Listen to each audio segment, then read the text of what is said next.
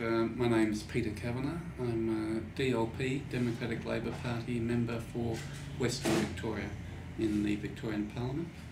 I don't have scientific credentials. I have a lot of non-scientific academic credentials, but not scientific ones. All right, well, welcome. Thank you. Okay, so the first thing I'd like to ask is, how did you become involved in the water fluoridation issue? And there's a second part, what actions have you taken to represent your constituents on this issue? Well, as a member of the Democratic Labor Party, I feel democracy is important. And I do think that real democracy means local people deciding local issues. It's a much more democratic system, I think, if we have people deciding for themselves, perhaps differently from other areas, their response to issues like fluoride.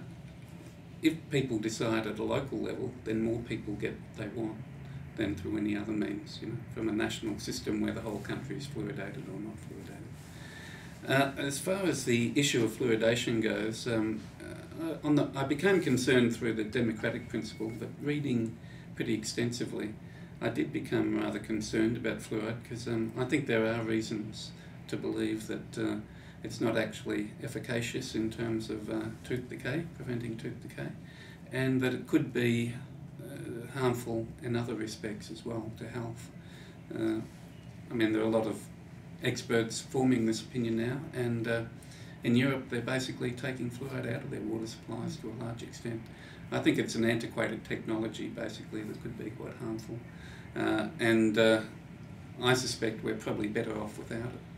In terms of what I've done, I did actually get a private member's bill passed the upper house of the Victorian Parliament at the end of 2007, and the private member's bill would have required the Victorian government to obtain the consent of affected people before new areas, new parts of Victoria could be fluoridated. It passed the upper house, which was quite an achievement, but the government, I would say, probably sabotaged it in the lower house and saw that it didn't get anywhere there. So unfortunately it didn't become law, but I feel there was something of a moral victory to get it passed in one house anyway. So what course of action would you recommend other politicians take if they are considering opposing mandatory water fluoridation? Well, I think they should come out in favour of plebiscites as a condition to fluoridation. I think generally speaking that if it is a requirement, most people will vote against compulsory fluoridation. There are good reasons to vote against it if you've got the chance, and I think politicians should support that view, and they should tell members of their party and argue for that position within their own parties.